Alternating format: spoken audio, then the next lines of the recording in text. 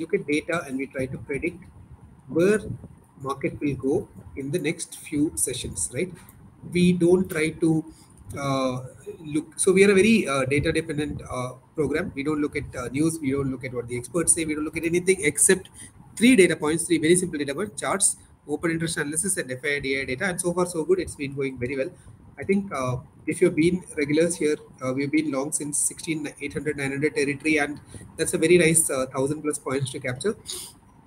Anyway, let's get started with Calogram market, right? So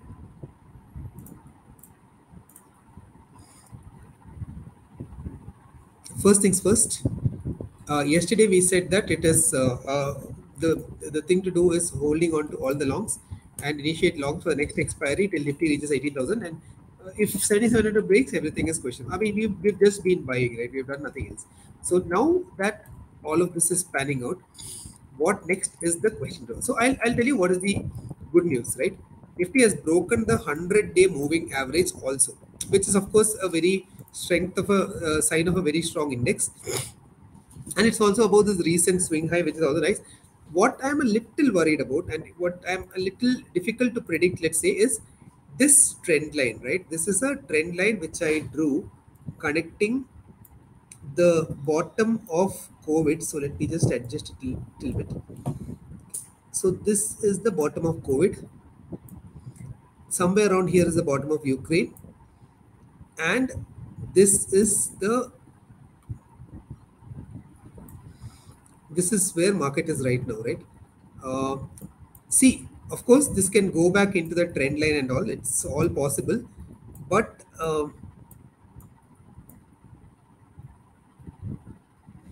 so let me just make sure that I'm connecting the bottoms.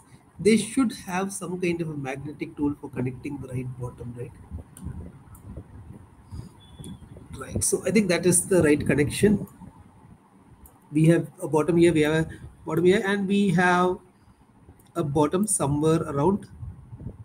Now we have a top somewhere around. Now this is approaching this 18,000 plus zone where the COVID trend line, which we drew, connecting a lot of past bottoms exists, right? And that is what is really worrying me, because this bottom is Ukraine. This bottom is COVID. So this is a fairly long running respectable trend line. Yahan pe price action becomes extremely critical, right? So I'll just mark the point also. I need to connect my tablet. Okay, so the point I'm talking about is this area, right? See, this I think will be the resistance, right? Somewhere around here. I mean, maybe it is 18,000 plus 18,100 or something.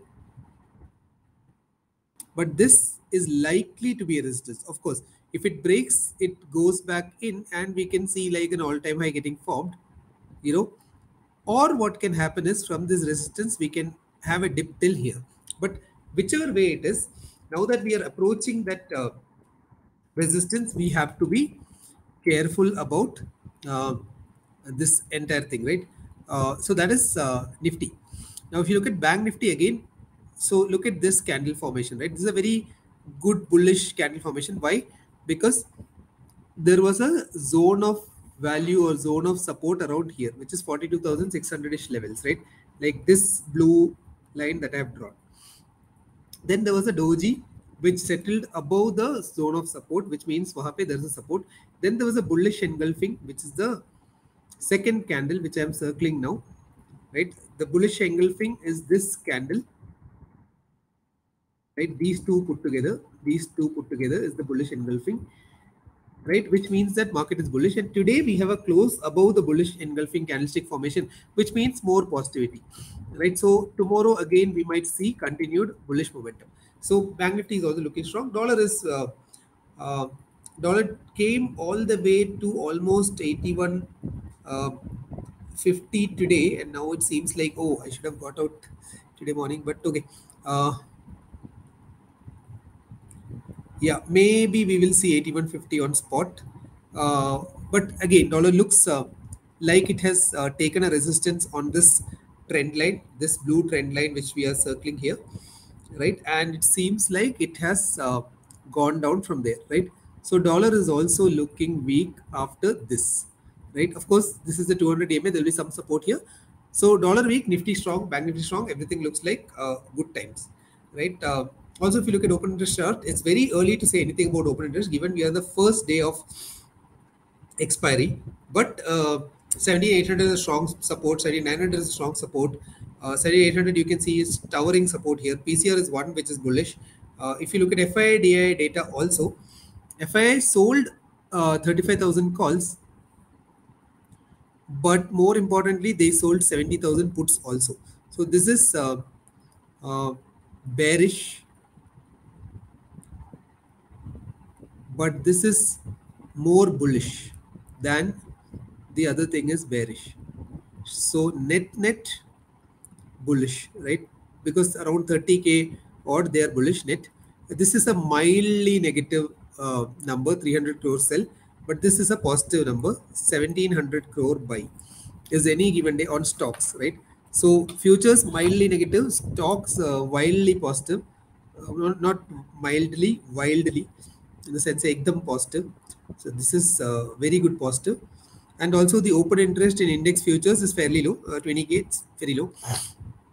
So net it looks like my verdict is this, right? See, I think there is maybe another 100 200 point upside, and I expect some resistance there. Now the question is, how do you want to play this? Are you the person who also wants to take that last 200 point upside and wo bhi leke jayenge types person, or are you the kind of person who says ki yaar jitna milna tha mujhe mil gaya, I am going to say tata bye bye here, right? Pradeep is saying head and shoulders. Yes, Pradeep, that's also a fair point. Now the point is, I mean, or let me put it this way, right? I'll get out of everything at around 18,000 and say, boss, jitna milna tha mil gaya. Uske baad, if it goes higher, right? Then at the point it breaks here, we can re-enter, right? You don't want to hold it here thinking that, boss, ye bhi toot ke upar jayega. I mean, you can do that, but you can choose not to do it, right? Or you can just say ki, okay, yeah, it has reached 18,050. I'm happy with whatever I got. Okay, thanks, bye, and you can leave, right? The problem with the second approach is, probably the first approach is, if you are going to hold till this happens, and it might not happen, right? Because it is also possible that right after this, Nifty can just go boom, right? Because if a lot of people, including Pradeep, who's on this program, is saying that there's a head and shoulder getting formed here, right? Of course, if the shoulder gets formed here, then it can go down. That's a fair point. But right, I mean, basically my point is, at this point, either it can go aise upar or it can go aise niche. So instead of trying to predict kya hoga, why don't we just book our profits at 18,000, be happy, see what the market does, and if the market still goes up upper, once this trend line is broken and it goes in, we can go above, right? I would rather want to play it that way than to play it, hold it, expecting 18,000 will break, right? But up to you. It depends on the risk appetite. But I would get out above 18,000. I don't want to handle this stress of your. I mean, you get my meta, right? 1,000 points is good to capture any given day. We can be happy and get out at 18,000 and see then what the market does, right? The good news, positive, very, very good news though, is that Bank Nifty is not showing any signs of any kind of slowdown. So let's see where the first realistic resistance on Bank Nifty is. The first realistic resistance on Bank Nifty is probably the previous all-time high, right? So where is that? It's somewhere around 44,000. So that is what, another 3%, right? So Bank Nifty, if it goes up another 2.5%, it is the previous all-time high getting tested. 1,000 points, right? 2.5%. Yeah, so I think Bank Nifty can test the previous all-time high, maybe at previous all-time high again, right? So all-time highs have a tendency to be resistances. It goes as a, and I mean, this is the all-time high, and it can consolidate for some time and break out, or it can just come down from the all-time high, right? But a test of all-time high seems very, very likely. That is 44,000. So I don't think you should be shorting here. all-time high seems very likely to test. So net, right? My read on this entire situation is that key. Okay, so again, one last thing. If you put a gun on my head and say, boss, you can't get out, right? There's no way you can get out. You have to hold something, and you have to, you know, uh, uh, you have to take a trade and you can't get out. You have to hold it till for 2 months, right? Then my trade would be long. Like basically, if you force me, ki, boss, you can't book profits. You have to either stay long or stay short, and you can't get out for the next 2 months. I would definitely be long because I think this is going to break that Bank Nifty all-time high. I think it's going to go back into the channel, etc. But then this is my opinion. Please don't take it as any kind of advice, right? Again, please take into the consideration that somebody is holding a gun on my head and saying, boss, तेरे को trade लेना ही है. So if somebody says कि boss तेरे को क्या trade लेना है, my answer is यार मेरे को नहीं लेना है. 18,000 पे मैं निकल के भाग जाऊंगा, right? But if somebody says कि नहीं अब भाग नहीं सकते, you have to stay in a trade, then I'll be like, okay, I'll stay long. Now, a couple of viewer queries. Travel with Rahul is asking, I have a query. Why don't I look at Dow, DAX, Nikkei, etc.? Because see, so I mean that's a personal philosophy. Somebody who was a very good trader who I used to work with long time back, he used to say कि यार जिस चीज को तुम trade कर रहे हो उस चीज को देख के ट्रेड करो. ये मत करो कि तुम डाउ देख के इंडिया ट्रेड कर रहे हो या चाइना देख के इंडिया ट्रेड कर रहे हो या डॉलर देख के यूरो ट्रेड कर रहे हो. That's not the way to do it. And I decided to stick to it, right? See, and another thing which I personally believe is you should not trade looking at too many things, right? Because it's just noise after a point. I think you should just have 2-3 things to look at and just stick to the system. And ultimately, right, charts, open interest, FII data, these things don't lie, and they are good enough for. I mean, what are we trying to do in this game? We are trying to get things right 7 or 8 out of 10 times, right? And when we are right, we want to make sure that we have good bet size, we double down and carry the position, right? So if this is your philosophy, then it doesn't really matter whether you look at 3 good things or 100 other indicators. Personally, the problem with looking at too many things is that, let's say you go wrong, right? You'll always find some indicator which says कि नहीं stop loss मत मारो, यहाँ से तो bounce होना ही होना है. But if you look at 2-3 things, then the moment 2 of them go wrong, you'll be like नहीं चलो stop loss मारते निकल जाते. Too many things will always give you a reason to hold on to your losing trades, which is why I don't personally believe in that philosophy. Shreyas, I got the mail. I have to take some time to reply to that. Aman is asking, should we use US markets? I mean, whether you want to look at US or not is your thing, but I don't, because you're also thoda cheating here, right? I've seen so many people doing analysis. Thank you, Anurag, for the comment. So my problem with analysis looking at US, right? Yeah, ये तो cheating है ना कि मतलब you didn't have US data to look at 3:30 in the afternoon, and we are assuming that we are doing this thing at 3:30 in the afternoon. Then if we are in that philosophy, then we can't cheat by looking at US is the ऊपर कल ऊपर जाएगा. I mean that's not the right way to analyze. So Pradeep is asking, risk is the lowest in the last long time. Will it have any effect in the long term? So here's the thing, right?